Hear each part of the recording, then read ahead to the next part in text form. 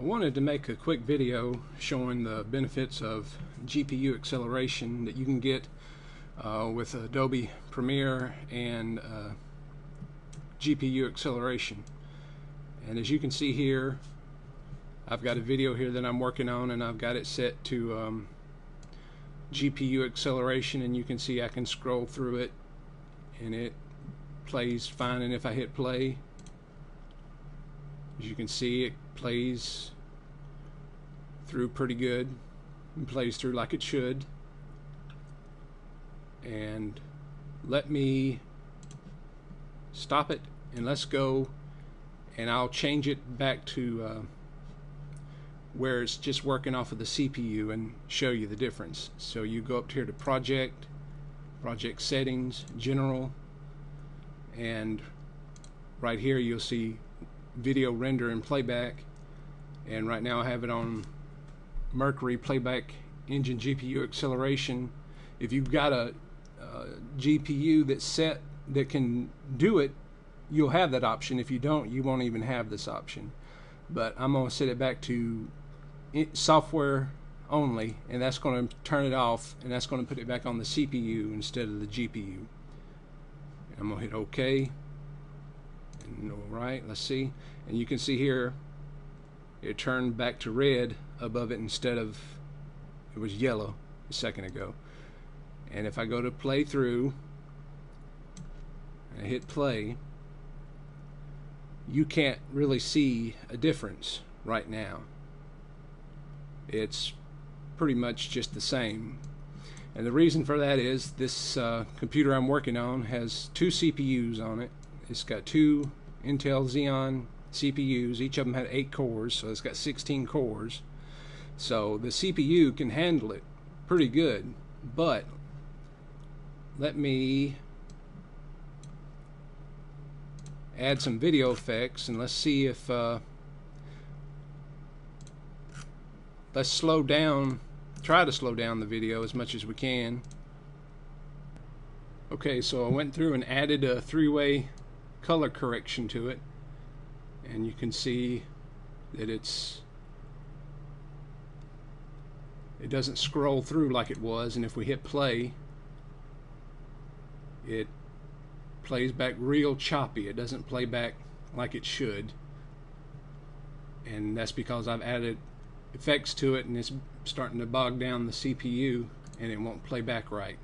So now that we've got it to where the CPU can't play it back smooth, let's go back, project settings, general, and let's switch back to GPU acceleration, hit OK, and let's see if the GPU can handle it. And you can see I can scroll through it pretty easy, and let's hit play, and it plays back just like it should. It's just like there wasn't any effect added to it, really. It's playing back just right at the speed it needs to play back at and everything. No choppiness or anything. So there you can see how we bogged down the CPU and to where it couldn't handle it, and then we were able to go to the GPU acceleration, and it can play it back just fine. Now if you needed to, you could play that with the CPU, but let's see, I switched back to the software only, back to the CPU, hit OK, and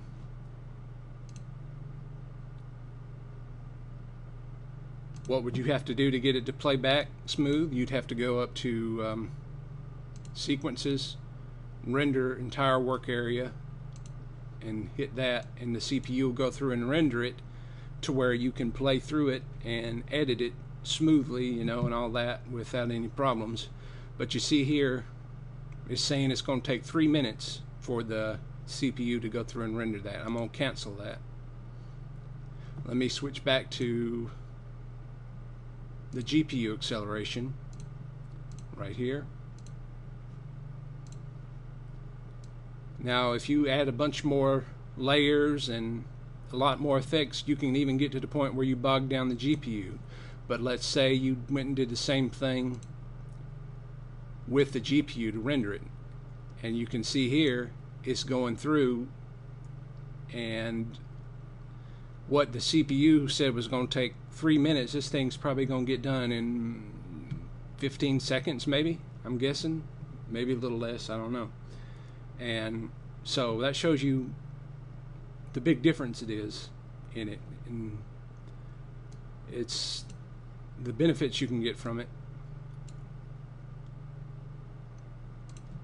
What would take the CPU 3 minutes, the GPU does in 15 seconds.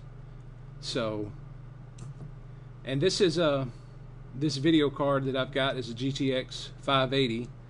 It's the older versions. You can get newer ones now that have more memory and more CUDA cores, and they can do even better. So